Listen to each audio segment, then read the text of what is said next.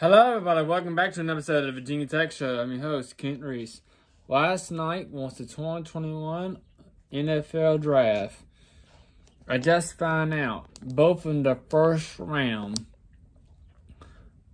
both back-to-back first-round picks, number 22 and number 23, were CalebFarley and Christian Darrisaw.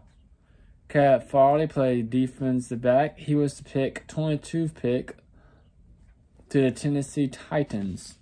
CalebFarley in his career, if you want to know, CalebFarley opted out this season, and he had played 2 years.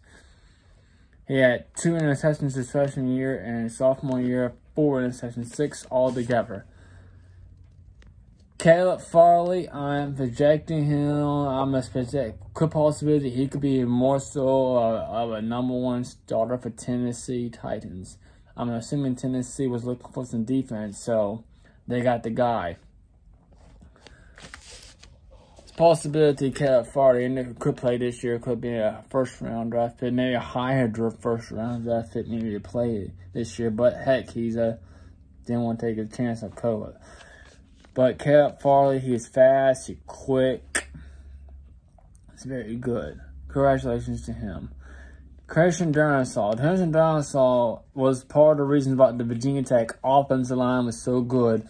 We got free open space. We was able to run for Caleb Herbert to run through the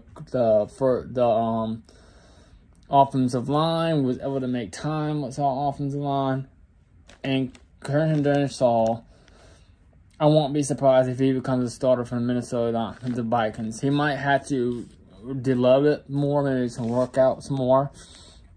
Maybe possibility might get a starting role in a couple of years.